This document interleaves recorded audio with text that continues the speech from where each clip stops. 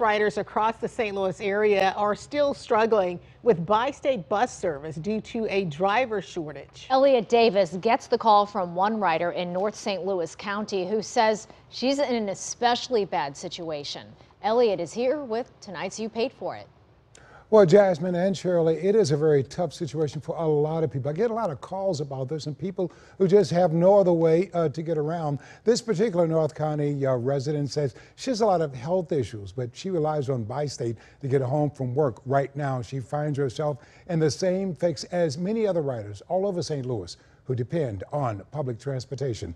That is tonight's You Paid For It. Orlando Jackson says she's dealing with a heart condition as well as other health ailments. Yet she says she's forced to do more walking than she should because bi-state bus service has been cut back. I'm 4 minutes from my job. It takes me an hour and a half to get home. I am a Metro bus rider and I pay $78 a month for a bus pass. I take the bus to work and to handle other business, but at this time, the bus line I live on which is the 78, it stops at 7 o'clock. Well, after 7 o'clock, I have no way home. She says bi-state contracts with a private van service to give folks like her another option to use to get home. But she says trouble there, too. That is contracted through Metro. Well, when I call them, they always tell me, well, you have to call back in 30 minutes because we don't have a way, we don't have no seats. Okay, so that means I have to stay at work for an extra 30, probably to an hour. I talked to bi-state President CEO Talby Roach this week for the latest on the bus shortage situation that's tough for so many people. We talked to a citizen that relies on bi-state, said her bus service had been cut off. What do you tell people like that? Well, first of all, we apologize. The reality is, yes, our bus driver shortage is affecting service right now.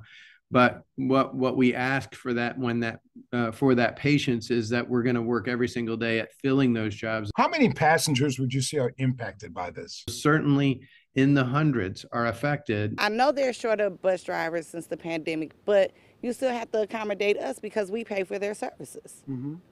Every time I call, no one calls me back, and then when they say they're going to call back, one time they call back and they say, oh, we're going to fix the problem. How much have you had to cut service?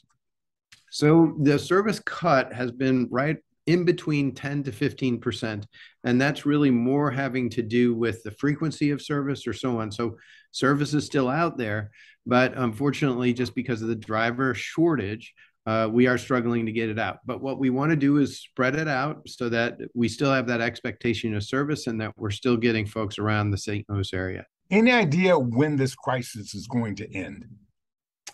Boy, I would love for it to be over tomorrow. And Talby Roach says bi-state is holding job fairs with $2,000 bonuses to try to attract drivers. He says he's had about 300 drivers so far, but he admits there's a lot more work to do and a lot more drivers to hire, obviously. Until then, many customers are going to be stuck with trouble getting around. Of course, I'll stay on top of this deal. After all, you paid for it.